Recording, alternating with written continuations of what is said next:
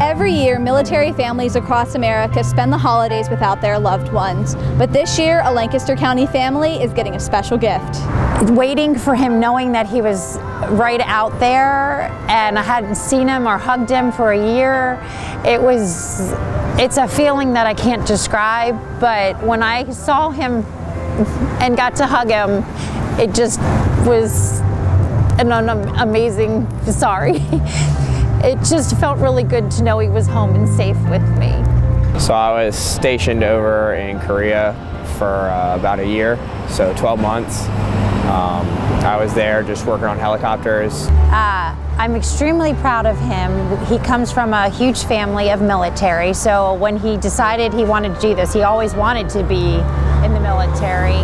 So when he decided to actually go, I was extremely proud. Last year we didn't have him home, and so that was really hard. So my heart goes out to all the parents and families and wives, girlfriends, everyone that don't have their families at home this year.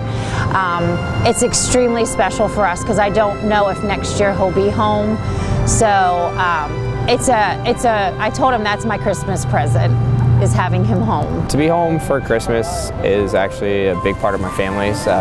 We have big traditions for Christmas. It's like one of our biggest holidays that we love to do.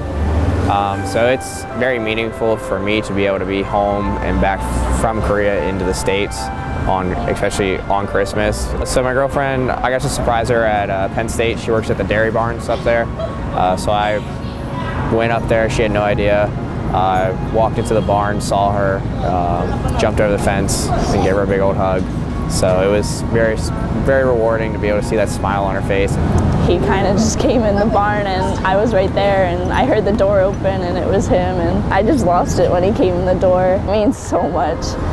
A lot of the holidays mean family the most, and to me, having him home, I couldn't ask for anything else. I'd just say, stay strong. They're gonna be in your hearts for the holidays, and they'll be home as soon as they can.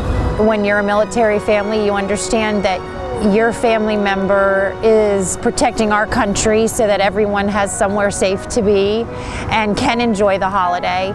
So we should be really proud of our family members and to remember that they're doing something that we all need to be proud of.